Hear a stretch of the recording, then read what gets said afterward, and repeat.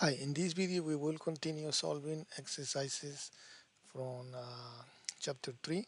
What we're actually showing is possible answers, possible solutions for these exercises that are needed for Unit 4.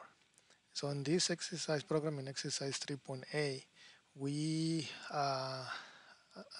what we want is just to compute the greatest common divisor of two positive integers. And it's explaining here. So again, it's the hardest part is you don't remember this from algebra. It's probably going to take you some time, but it's explaining here the steps of your algorithm. So look, you just follow the explanation on number one. So there's one, two, and three. So number one, compute the reminder. So here is the reminder. So in the input, we got first and second, and first is the larger, and second is first, I'm sorry, is the smaller, and the other is the larger. We don't call it larger and smaller because those are going to change because of what they said on step number two. So on step number one, it says compute the reminder of dividing the larger. So the larger is the second, the first time, the second, divided. So to get the reminder of, we do the percentage symbol, and then it says by the smaller, and the smaller is going to be first. So that's what a step. It says replace the larger with the smaller. So now second is first and first is reminder. That's what they said. Replace the larger with the smaller and the smaller with the reminder. We did the replacement. And then it says repeat until it's zero. So repeat is a while. So we keep doing this until the smaller number is zero.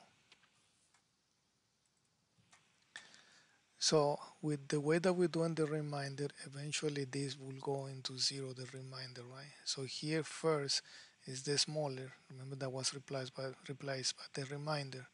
So this while or this loop continues while this is greater than zero. That means it's not zero, and that's what 3 says, that you repeat it until that happens.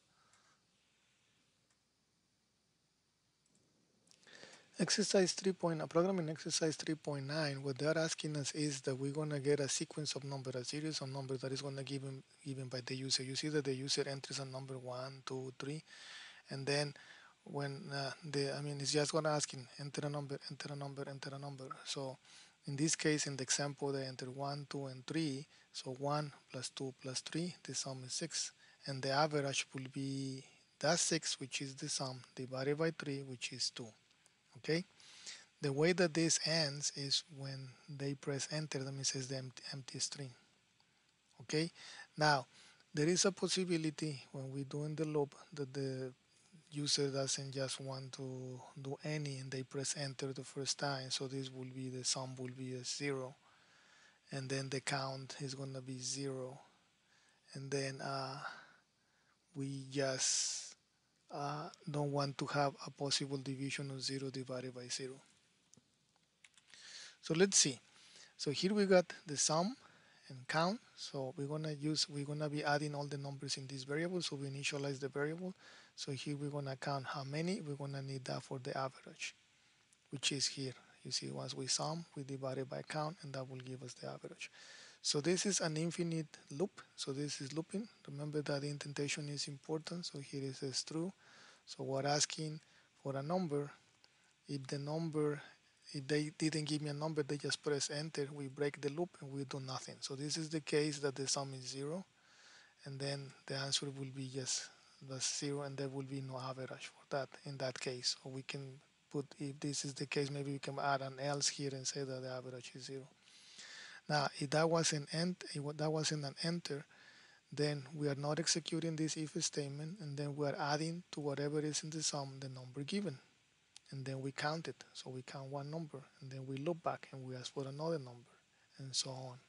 So once we exit, and the only way that we exit is because the user hit and enter, then we got the sum. Again, if the count was greater than 0, this is just to avoid dividing by 0, that we don't want this divided by 0 because this will break our program. For the last exercise, which is programming exercise 3.10, we have a long reading, and that's the part that is confusing, especially the first part, in which is describing the formulas like So it says here that, I'm sorry, that we will have a 10% down from the purchase price. So look at that, we're asking here for the purchase price, and the interest rate is fixed 0.12, so we don't need to ask. So we have here like a constant. So this is the annual rate. The monthly rate will be that annual rate divided by 12. So we're asking, and now here, look at the way that they say here, monthly payments are 5% of the listed purchase price. So here, 0.5 is the 5%, but it's the purchase price minus the down payment. And the down payment comes from 10% of the purchase, right? So here is 10% of the purchase. So this is purchase minus down payment.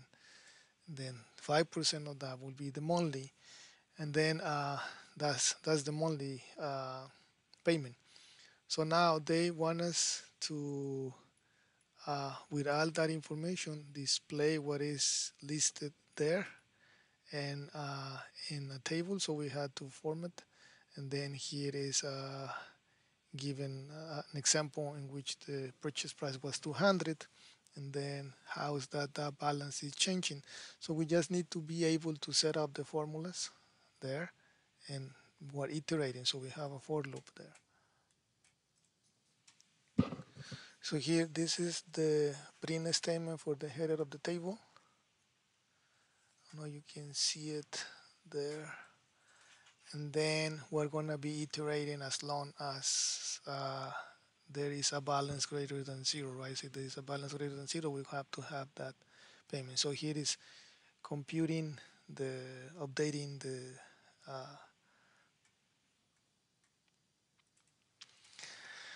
so look all the formulas that we have. So here we check in if the monthly payment is greater than balance, then the monthly payment is balanced. Let's say that the very last payment in that case is I don't know, you just have a balance of 20, but the monthly payment was 50, so the last payment should be just 20, right?